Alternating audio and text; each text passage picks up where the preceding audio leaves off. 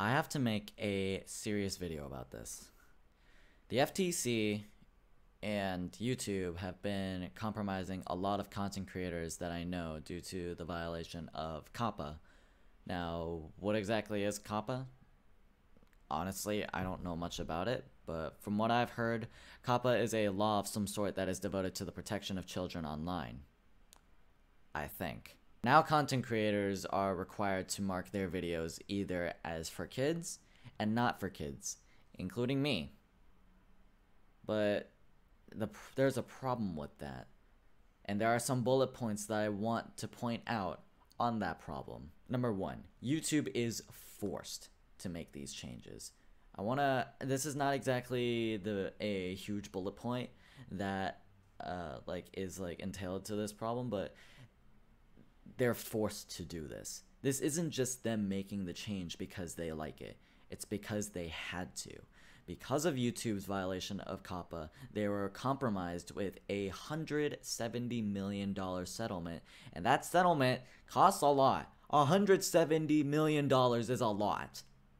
And this may be why that YouTube has been deteriorating over the past few years in regards to demonetization, account suspension, etc. So, if this really is true, then YouTube really has been doing the best that they can. Because again, $170 million is a lot of money. Number two, here's the biggest bullet point that I have. The FTC does not understand the position of us content creators. They do not know what is considered a kid-friendly video and what is not considered a kid-friendly video. Fun fact, I used to be a kid-friendly YouTube channel. If you go to my very early videos, and I mean very, very early videos, the first few videos that I've been posting on YouTube, you will see that I've been barely swearing. I almost never swore back then. Also, I play just Pokemon. Aside from like a few Five Nights at Freddy's videos here and there, I've only played Pokemon. Now, as you know, my channel has grown to become a not so kid-friendly channel, but more of a mature channel that is targeted to teens or adults. But going back to video games now, I still play Pokemon. But now I've spread to a few other games, there we go. Like Mario the Music Box, that's a prominent series on the channel. Pokemon still, Smash Bros, and Dark Deception. Look at all these games. You notice something off about one of them? Dark Deception is for sure not for kids. It's a horror game, for God's sake. Mario the Music Box is very borderline, but it deals with serious topics of mental health, and I don't think that is for kids.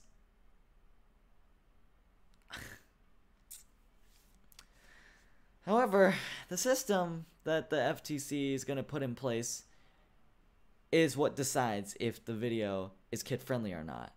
By technical terms, that technically means that YouTube's system doesn't matter. And also, if you mark your video as not kid-friendly, but is still seen as kid-friendly to the FTC, they will still punish you for that.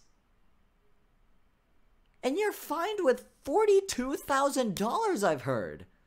What the fuck is that? If they look at me playing Mario the Music Box, their system is going to think that it is a kid-friendly video, and they're going to be fining people for that.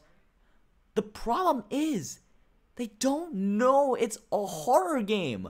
Mario the Music Box is a horror game. They just think, oh look, it's Mario, that's for kids. If the FTC did more research, they would know that of course Mario is for kids, but other people makes other things out of it. Mario the Music Box is a prime example of that. And that's a whole nother topic. Now we're dealing with depression, suicide, anxiety, self-harm. Do any of those topics sound like it's for children? Any of them? I didn't think so. Number 3. How is all of this the content creator's fault. It's not my fault that people stumble across my videos and think that this guy is boring or entertaining. It's not my fault that they can't handle swearing. It's not my fault that the internet is so easily accessible. It's the child's fault that they are able to access the internet in the first place. I could also easily blame the parents too, because the parents are the one that allow their children to get away with this stuff. And they let their children get spoiled into YouTube. Watching stuff on YouTube, I think it's an easy way to get addicted to things on the internet. I've learned that the hard way. So what, just because someone like Markiplier, or PewDiePie, or heck, Ninja, just because they're found by some kid randomly scrolling through the internet, it's not the child's fault for finding them? What kind of logic is that? All in all, the FTC and their law is a very flawed system that they have. So it's unfortunate that YouTube is going to change. It's inevitable, but I think it's going to change. And another thing that I don't like about the FTC's system is that they were so vague as to what they are searching for in kid-friendly videos and not kid-friendly videos. Like, what the heck is a secondary market? I don't even understand that. I don't think anyone would understand that if they didn't do research on that. And it's the content creator's fault for this. Bullet point number 4. What if the kid makes a fake account that fakes their age? What if the kid makes an account that fakes their age? What if they label it as them being 20 years old? What if they label it as 55 years old, but in reality they're actually 8 years old? For one, you should not be allowed to do that regardless. And two, that's them going around the program of this law. There's not much to go with that because there is a huge freaking loophole around that. So yeah, that's that. Anyways, I can't do anything about this now because this law is going to be enforced starting next year. Starting the literal first day of next year. And if I'm targeted in order to pay a fine, that's it. YouTube is over and I'm going to be fined even from my broke account. I don't have any money. I've never gotten any single bit of money aside from like a few cents. That's all I have. And they're expecting me to pay $42,000 for each video that violates this law. If that's the case, then I can't do YouTube. YouTube is over. I can't do what I dreamed of doing, and I would have to go make content elsewhere. Like Twitch. I've never used Twitch before, and I don't ever plan on using Twitch. Mixer? What the fuck is Mixer? The only reason I've heard of that is because freaking Ninja was moving there.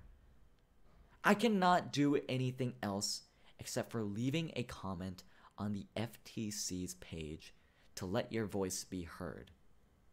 There's still time until December 9th where they will read all of these comments and then close it off for good. The YouTube channels that I know are now currently at the edge of their seat. They are literally hanging on to the cliff. They're about to fall off the cliff. And they're hanging on with just one hand. They either get punished or they don't get punished. I might be one of them that gets punished. If this is truly the end of my YouTube channel, then I had a great time on YouTube. But I don't want this to be the end. And if it is, What else can I do? What else can I do?